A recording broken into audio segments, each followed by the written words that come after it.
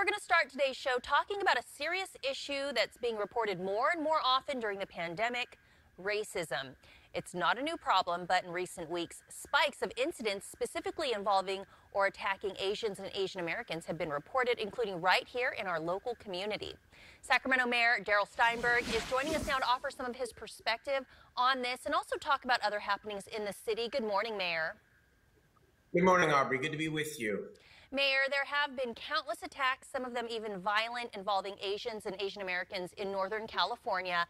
This past week, video of a Sacramento high school Spanish teacher in a Zoom class was widely shared, and it's really set off alarms for the racial slant-eye gestures made in front of students. I know you've spoken out on this. Can you give us more perspective on that incident, and then also talk about any actions that are being taken? Well, at 10 o'clock today, I'm going to join my colleague, Councilmember Mai Vang, and other members of the City Council.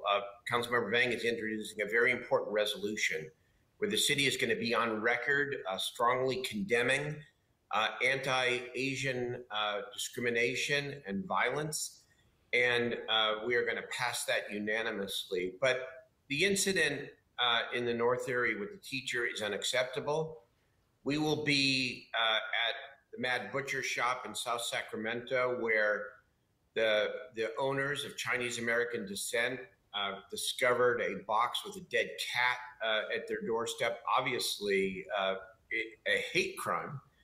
And what's really disturbing is that in calendar year 2020, during the coronavirus, and in large part because of the hateful rhetoric from the former president, we have seen a dramatic increase in the number of discrimination, bias incidents, hate crimes against Asian Pacific Islanders in our state, in our country, and in our community. And so we have to speak out loud and clear that this is unacceptable, not in our community.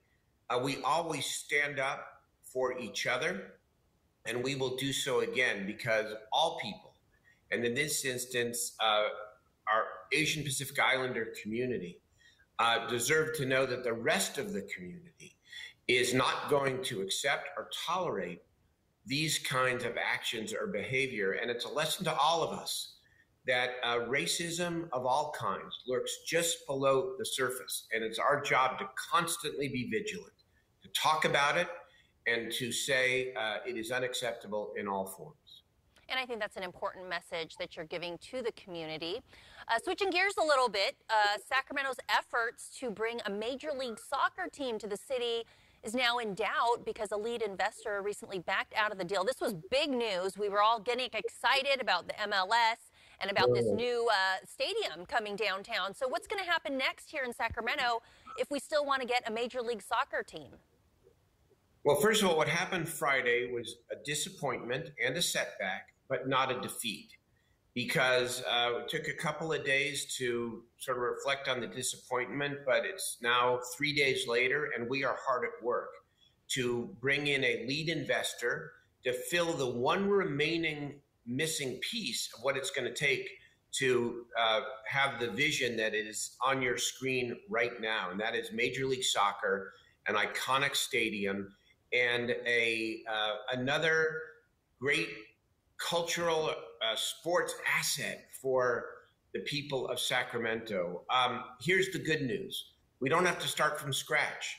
Over the last 2 years, we defined the city's contribution. We're done with all the environmental work on the stadium. We know what the price of the franchise is. We just need the investor. And I feel really good after a couple of days of, as I said, my phone ringing constantly from potential investors, that we are going to get this done. Sacramento is indomitable. We do not give up. Look what happened with the Kings. It took so many years with a lot of ups and downs, with the threat of the Kings moving. Eventually, we won, and we built the Golden One Center, and now we have an NBA franchise for the long haul. The same is going to happen with soccer, and it'll be a good and a great thing. So we are undaunted. And we are moving forward. And the other good news is we're in good stead with the Major League Soccer people in New York City, because we lived up to our part of the deal, and we move forward. Well, it sounds like you're pretty confident, and that is a great point that you bring out with that hard-fought fight to keep the Kings here. So hopefully, fingers crossed, that we will just send out the good vibes and MLS will be here to stay. Mayor Steinberg, thanks for joining us this morning. And you can stay up to date with city updates and events at engagesac.org.